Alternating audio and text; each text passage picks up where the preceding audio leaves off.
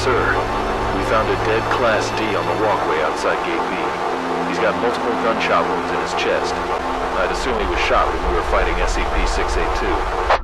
I'd like to know how the hell did a Class D get past the gate? Deliver me the security tapes from all the cameras near the gate and find out who was stationed there before and during 682's escape attempt. Roger that, sir.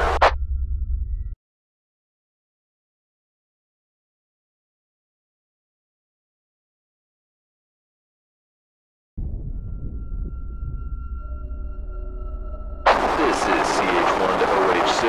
Have you located the target? Over. OH6 to CH1. No sign of the target. I think we should send it in to you.